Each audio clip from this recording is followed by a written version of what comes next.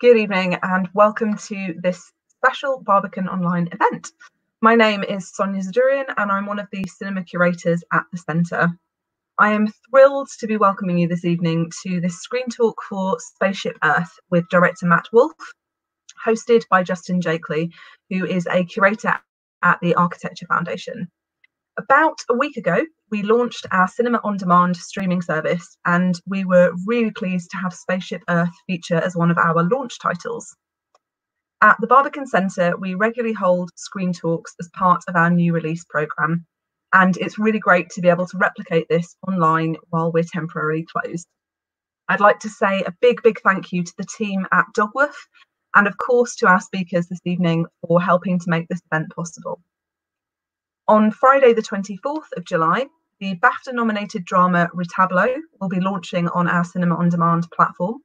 And following this, on Monday, the 27th of July, we will have our next online screen talk with the film's director, Alvaro Delgado Aparicio, hosted by Barbican curator Alex Davidson. But now, without further ado, I'm going to hand over to Justin and Matt.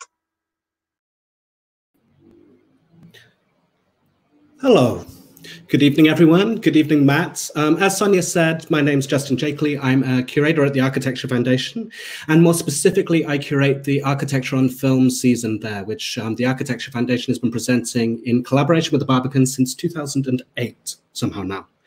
But I am much less important than tonight's guest, Matt Wolfe, a celebrated director based in New York, who has been providing us with creative and insightful documentaries for now over a decade. Some of you may have seen some of his previous films. That start out with Wild Combination, a portrait of Arthur Russell, the downtown New York musician, which maybe perhaps is familiar with many of the Barbican's audience, I might think. That was followed on by Teenage in 2014, a real panoramic tale of shifting cultural trends throughout the 20th century, focused on the lens of the invention of the mythical character of the teenage. And the demographic shifts that represented, adapted from a book by John Savage. Then in 2019, we had Recorder, the Marion Stokes project, a portrait of a woman who recorded 24 hours of news, 24 hours a day for 30 years. And this moves on to the film we're talking about tonight, Spaceship Earth, coming a hot year after that previous project. A film that hopefully some of you have seen, some of you may not have, but that we'll be here to speak about tonight, in a film that is full of crazy amounts of resonances with the present and the cultural situation we both find ourselves within today and have done for the last decade or 30 or more years, as well, I'm sure, go on to expand. I think what's interesting when thinking about Matt's work is what unites all these films really is an idea of and a sense of analyzing recent cultural history and allowing it to resonate in and with the present. And I think we'll probably be talking about that a lot tonight. Matt's work also often deals with the idea of biography, and biography as a means of revealing wider social realities through individual stories. And it also works rigorously with the archive as an idea, as a generator of ideas, as a resource for storytelling and discovery, and also within bigger questions of representation, I think. And it's much more the idea of representation than representation. But that's enough for me, really. I'd like you all to join me in welcoming Matt. Normally, if we were doing this live, there would probably be a lovely round of applause, but instead, it's us two. And Matt, thank you again for being here. I wish we were doing this at the Barbican itself. Like we were just mentioning before, every time I'm there, the Barbican's conservatory can't help but record the Biosphere 2 for me, actually, with its gleaming white metal struts, tropical vegetation, and a sense of being a kind of self-sealed environment. So in an ideal world, that's where I'm obsessed with the Barbican, so one day we'll come back, but I'm happy to be here, and thank you for having me. Well, thank you. And I mean, I guess the best place to start is at the beginning, really. And I'd like to ask you about the genesis of this film, really. Where does this film come from? How did you find this film, or did this film find you, really? I guess starting at the beginning in terms of the genesis of this project. Yeah, I mean, when I come up with film ideas, I do a lot of speculative research on the internet. In fact, I'm between films now, so I've been doing that all the time. And it leads in unexpected directions. And I came across this striking image of 8 people in, just like me, bright red jumpsuits standing in front of a glowing glass pyramid. And I genuinely thought it was a still from a science fiction film, but quickly realized that, in fact, the structure was real and these people lived inside of it for 2 years. So I was determined to tell their story when I saw that image. And before long, I arrived at Synergia Ranch, a commune in New Mexico, where many of the people who conceived of Biosphere 2 still live. And I was brought into this temperature-controlled kind of closet that had hundreds of 16mm films and analog videotapes and thousands of images. And it was astonishing to me that this group and their project, Biosphere 2, had been regarded as this spectacular failure. And for the most part, their work had really faded from collective memory. And the fact that they had so meticulously documented their work and felt that there was historical significance to it, it was impressive to me. And I felt a kind of urgency and responsibility to tell their story in the context of catastrophic climate change that we face today. It's interesting. I mean, within the film, of course, we end back in Synergia Ranch at the very close of the film, seeing those characters who are still living through many of these ideas for 30, 40 years later. But I think it's also fascinating to think that that might have been the start of the film as well, right? There's this kind of bracketing that's happening there. And I mean, I guess for me, one of the most striking things about the film and your approach to the biosphere story is this setting really at the roots of it, within the 60s, you know? There's clearly a much less nuanced film would have treated the situation as a kind of sci-fi thriller, in essence, right?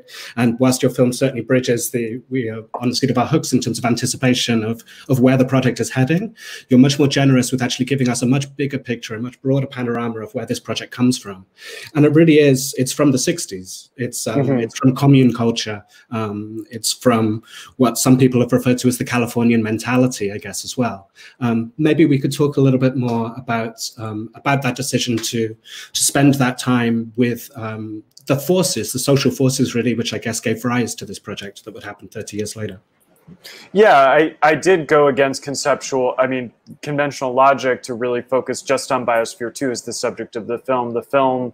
Half of the film really looks at the prehistory of this project and the group that came together to realize it. And yes, they really came out of the moment in the late 60s, but particularly the early 70s, where people, so-called counterculturalists, went back to the land to try to start anew, to live sustainably.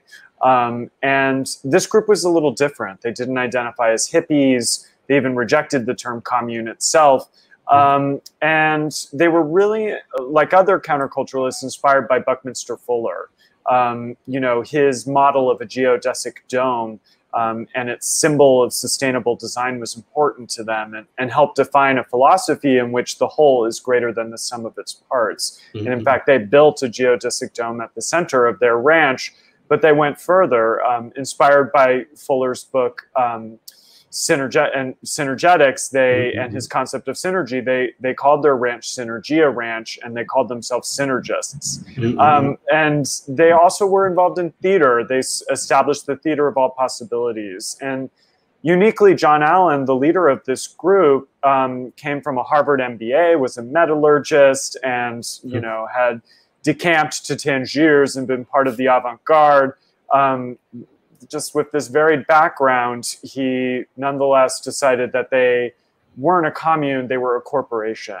And the group was very interested in pursuing business enterprises, but also becoming what they said was planetary. So they actually taught themselves, if you've seen the film, to build this enormous ship, and they traveled around the world and started these enterprises where they forged this kind of unusual partnership with the former oil tycoon. The irony of that is apparent, you know, that they're pursuing ecological projects with someone whose wealth comes from oil. But to make a long story short, I think there's always been this history of the counterculture and its kind of its connection to early cyberculture. This kind of arc of neoliberalism, or the rise of conscious capitalism, in which people aim to do projects that were both ecologically sustainable, that might improve our world, but also economically sustainable. And in some ways, this film is conceived to be inspiring, about a group of people who managed to literally reimagine a world. But it's also a cautionary tale about this model and the forces of capitalism and politics that often shortchange vanguard projects. No, I think it's so true and so present, this tension within the film, between applied thinking. I mean, the real joy of this is that people are trying to be pragmatic, pragmatic players within affecting and being agents of change within shaping the earth, whilst also having an awareness of the forces that come from outside to compromise that or to influence it in certain ways. And I mean, the tale of Ed Bass is fascinating as well, of course, because as you were describing, he was a Texan oil billionaire, right? I think maybe was he the fourth richest family, I think the film frames. A very powerful Texas oil family, yeah. And then for those of you who have seen the film, not to give too much away, I don't want any spoilers or something, it's very much kind of the logic of capital that in the end becomes the project's undoing somewhat towards the end of it. It's business interests that skew its future direction and end up shutting certain aspects of the project down. And I find it a fascinating thing to see. And I mean, in some ways, there's so many tangents we could go off through here, but it's worth noting that not only does the film start in the 60s, but it really starts on the streets of San Francisco. And of course, with this conversation kind of around cyberculture and its links to the ecological movement and everything else, I think in the same year that your film starts, in 1966, supposedly, maybe it's an apocryphal story, but I believe it's true, that Stuart Brand was walking around the streets of San Francisco handing out buttons for people to wear, saying, when will we see an image of planet Earth? So it's this idea of images and imaging as well. And of course, with that, we think about kind of Ed Bass, and you can't help but then think of a figure like Elon Musk as well. And I mean, maybe this is one of the ways to start unpacking the film's resonances with the present and the extraordinary amounts that there are. I'm interested maybe more in framing this as a question in terms of when did you start working on this project, and how many of these resonances were planned and how many of them have developed as the project has continued? Yeah, I mean, I started making the film about 2 years ago, so I saw the contemporary relevance of the project. I thought that 30 years of hindsight was the right amount of time to reappraise the project and to look at it in a new light, because it really was discounted and rebuked in its time. And I saw so many prescient themes in it, particularly related to environmentalism and climate change. But yeah, also this group aimed to pilot Mars colonization and to model sustainable living on Earth. And they did that around a charismatic leader. They were called a cult. And all of these things are kind of relevant to the 90s .com culture in our present day kind of quote unquote disruptive model of capitalism, because, you know, so many, the project was criticized for existing outside of established institutions like academia or NASA. But so many of the kind of models of innovation that exist right now, for better or worse, are privately funded ventures that revolve around a cult of personality of some sort of CEO, and that have futurist aims that envision a kind of sustainable living or a model for future living that's meant to make money. And so in so many ways, this project was existing in that model, but it was before that. It also became a mass media phenomenon, really stoked, I think, an appetite for entertaining voyeurism amongst the public. And after Biosphere 2, things like The Real World and Big Brother and Survivor would come about. So in a lot of ways, it was anticipating certain cultural and business trends. It was futuristic and also prescient in that sense. But yeah, I think the element of this film being about a group of people who were quarantined together for 2 years, that certainly wasn't predicted. The film premiered in January. Nobody could have ever imagined that that particular aspect of the film, the human experiment of people being self-contained, would be relevant to people today, and obviously it is. And I think in terms of thinking about that, this film was released in the US right as the quarantine really was settling in. And a lot has shifted since then and continues to shift as we contemplate the long-term reality of our circumstances. But I think that I really reflected on the Biospherians' accounts of the end of their 2-year mission, coming out and really having a sense of personal transformation from living in a small, closed system in which they couldn't take anything for granted.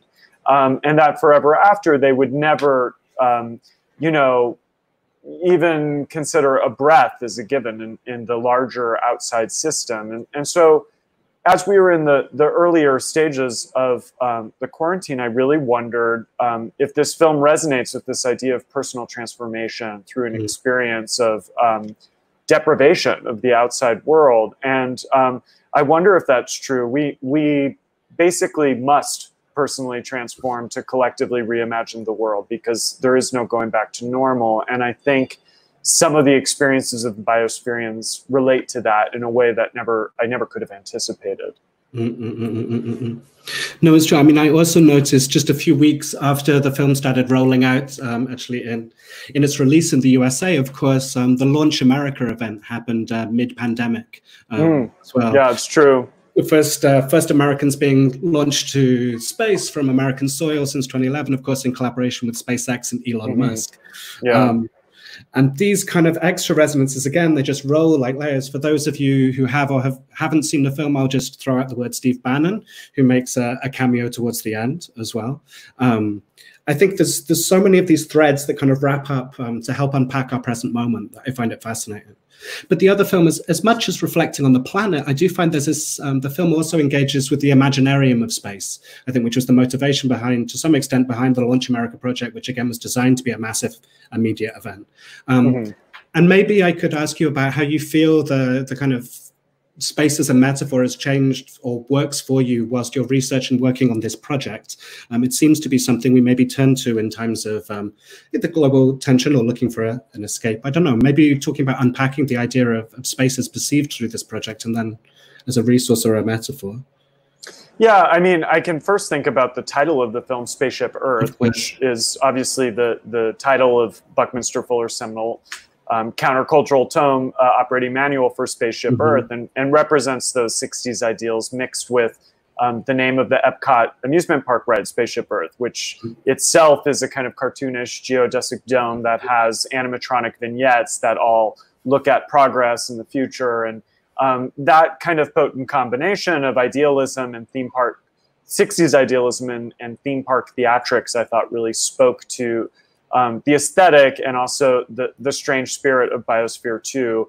And there was a science fiction dimension to it as well. In the film, we show clips from Silent Running, a 1970s science fiction film in which they happen to wear bright red jumpsuits. And it really revolves around themes of environmental catastrophe and closed systems in outer space. And so to me, it's less about space, it's more about futurism and what futurist projects look like at different cultural moments, and what value systems are in place for those. And, you know, this project was futurist in regards to economics and ecology, but I think now we're in a different cultural moment thinking about equity and justice. So a lot of what I've been thinking about in terms of futures or alternative futures is how inextricable sustainability is with equity.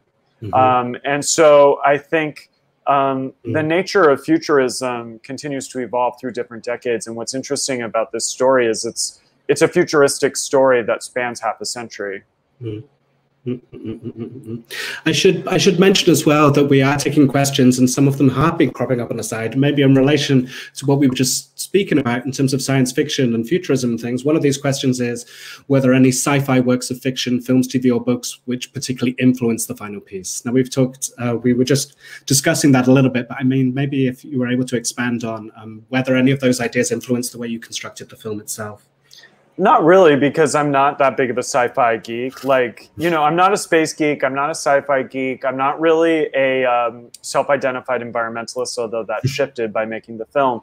I didn't come to the film really with these kind of genre interests. I make films often about artists or people who pursue projects that have the logic of artists. And this group, they are artists.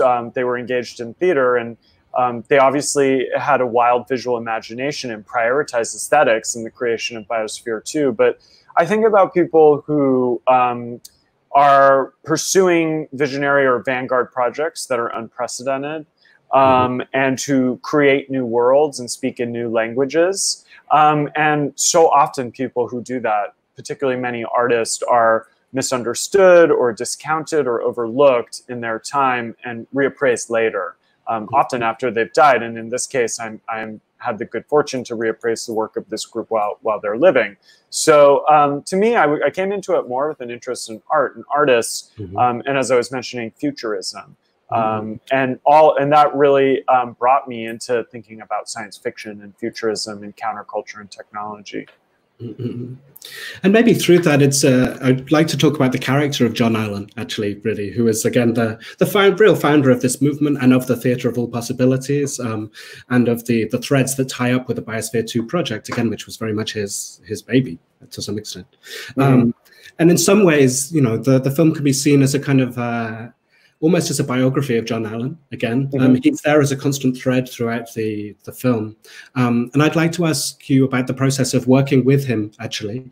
He's on camera, he gives some interviews, but the film is taking such a big panorama of the tentacles of this project that I guess it doesn't afford him the control that I think he's probably quite used to having. So I'm fascinated about the experience of working with him and his process of reflecting on the film as well. Well, I will say John's in his early 90s. He's old. And so, you know, it was in some ways challenging to have him reflect on the scope of his entire life. But I was fortunate that he was willing to be interviewed. He often, you know, sometimes, you know, refused to be interviewed or to appear in the media during the height of Biosphere 2's fame or infamy, you could say. And his reluctance to speak about the project publicly in the media often stoked more skepticism. So I was fortunate that he felt comfortable and was willing to talk with us. But he's a mercurial figure. He often kind of breaks down individual words and statements and tries to deconstruct them. And I found that to be somewhat evasive sometimes. But I also recognized and realized that he is not looking to have a kind of fixed perspective on anything. He's always kind of darting around to different facets of an idea. And I can imagine that that kind of voracious intellectual curiosity and that unwillingness to kind of define an explicit dogma was very alluring to a group of young people who, you know, were brought under his umbrella into a space in which they were encouraged to pursue things and ideas that were completely unfamiliar to them. And I recognized while talking to this group that while John Allen was an effective leader, he often led from behind, sort of pushing people to do things that they hadn't done before. And in that position as an older figure, in some ways a patriarch of this group, there is a certain complexity to him as a figure. He, I think, could be authoritative. I think there was a breakdown in leadership during the Biosphere 2 mission. He certainly took the brunt of the criticism for the project as well, and there was division amongst the Biosphereans about his style of management and the decisions he was making about the execution of the project and transparency around it. So, like a lot of, you know, big personalities and gregarious figures, it doesn't come without complexity. And I found aspects of him to be impenetrable, but other things to be pretty intriguing about him, because he clearly inspired and held together and continues to hold together a pretty active and tenacious group of people. It's amazing how much of that is written upon his face, or at least in the way you shoot him as well. I think he's often framed within a geodesic dome, but his eyes sparkle with a magnetism that still translates through the screen. Yeah, he's a very kind of cinematic looking guy. He's he has quite a presence, but I think he's the dramaturg of the Theater of All Possibilities. He doesn't aim necessarily to be its protagonist. No, I mean, that's very interesting as well, because one of the other things I noticed within the film is there is a constant, there's a repeated scene of John Allen kind of leading a physical theater workshop, it seems, from behind, that becomes almost a chorus or a refrain within the film. Keeps coming back as a thread of glue that takes us to a certain place conceptually. And I wanted to ask you about the significance of that scene for you, and the way it's utilized within the film and the storytelling. Well, I always wanted to center the fact that this group was engaged in the avant-garde, and that for some viewers, I recognized that it would make them seem like a cult. And for other viewers with a certain sensibility, it would give just another layer of interest to how idiosyncratic and eclectic this group's interests and activities were. I'm of the second group who doesn't think experimental theater is cult-like. I recognize this film has had a fairly mainstream release, so I recognize that there's others who think it's totally bizarre. But I mean, the group was aiming to do a couple things with theater, to do exercises that engage different energies, as they would say, to engage with history through archetypes and historic works of theater, and also to simulate group dynamics as they would play out in projects. And one piece of theater that I return to multiple times is The Wrong Stuff, the kind of black comedy parody of the Biosphere 2 mission that the Biospherians performed in this sort of carnivalesque way right before their mission, but that much of the calamities that are kind of satirized in that play became the realities inside. So to me, the theater was an interesting way to frame them as outliers of conventional science, but also to show the ways that they anticipated kind of group dynamics and conflicts, but also the irony that some of those things came true as they entered the world stage of the media in this kind of transparent,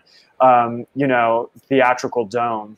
It's really, I mean, it's amazing. The play that you just mentioned, the Wrong Stuff, I think it's called, right? The fact that this kind of self-parody was being performed by the troupe on the eve of undertaking a $200 million project really is such an incredible illustration of the bizarre, imaginative, and prophetic aspect of this group and their project. Exactly. It's incredible, and to be that self-reflexive, that playful, but also that bold to really be pursuing something with such dynamic and pragmatic aims. And I think going from theatre leads us on organically to kind of talk about the nature of Biosphere 2 as a media event as well. We've reflected on this a little bit, but I'm very interested in how, to some extent, the Biosphere experiment could be thought of as a piece of living theatre. How conscious that was in the group of the protagonists, how much you see the project this way or not. I find the links there quite fascinating. Yeah, and I saw that and thought about that quite a bit too. And in so many senses, if John Allen was the dramaturg of Biosphere 2, the narrative kind of spiraled out of his control, and that was part of the downfall of the project. But I think that in a lot of senses, art and theater were kind of downplayed with the project as the credibility of its participants came under question. Not all of them were artists. Some were like Lynn DeLay, an ecologist doing field work, or Dr. Roy Walford. Actually, he was a theater performer, but also a doctor. And I think that they were making art and doing theater inside quite a bit, but that just the idea that they were in this kind of transparent terrarium that people made pilgrimages to see, and that news cameras from around the world were gazing inside. I mean, there's just undeniably a theatrical dimension to that. But I like to think of Biosphere 2 as an experiment beyond the confines of a traditional hypothesis-driven scientific experiment. It was a human experiment in so many senses. And in a closed system, it wasn't just ecological factors that were creating a kind of sustainable atmosphere or sustenance through agriculture. It was human beings who were who were perhaps the most unstable element in that closed system.